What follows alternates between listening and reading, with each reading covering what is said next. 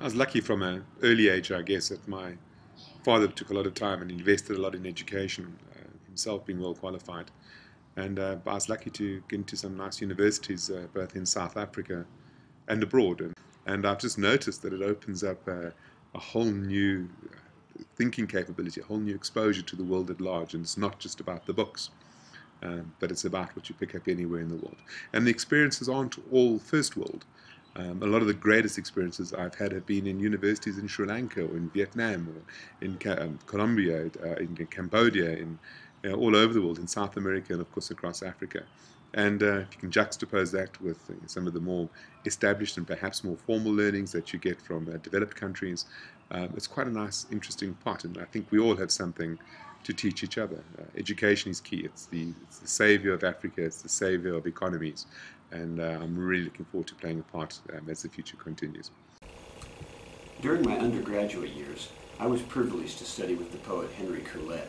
Henry told us that writing was like writing letters. You had to believe that somewhere, somehow, someone else was reading those letters. We, in turn, also needed to listen to the voices of other poets. And what he said has stayed with me all my life. It seems especially important today with the internet and online media. So much of our conversations now are shared. Other people are listening. And we must be more true, more honest about everything we're saying to each other. One-way conversation is out. Talking, listening, and learning interactively is much more rewarding. Definitely the defining moment of my educational career was when I got my PhD and graduated with that. And part of the moment that was so special was that I got to share it with my advisor, Dr. John Warren. And not only had he been an incredible advisor, but he was also just a really good friend. And it was always something I had to remind myself that John was just a few years older than me because he was so prolific. I mean, he was a rock star, and I just always felt so special that he was my advisor. And so, this year, actually earlier this year, John tragically passed at age 36. And so I've had a lot of time this year to be thinking about just his legacy and the inspiration that he left for me and for the rest of us lucky enough to have worked with him. I support all initiatives that encourage introducing art and design in schools right from an early age, because I believe every child, every individual is capable of visual thinking, and it's an intelligence that we don't develop enough of today. So I actively support an NGO called the Art Project in India, which I helped launch as well.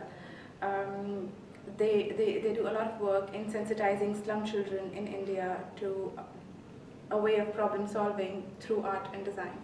So when I was in first grade, I, like many young creatives, I was kind of off in la-la land and had a little trouble focusing. It was a little overly energetic. So my first grade teacher, I think, identified that I needed some ways to channel that kind of energy and attention. And I think that teachers that engage their students on that level and make them feel comfortable, confident, and cared for are the teachers that get the best out of their students. And I really wanted to do well for her from the beginning of that first grade year on. I was really inspired by Dominique Régnier, who were one of my teachers in Sciences Po Paris. He's one of the Paris famous politics scientists.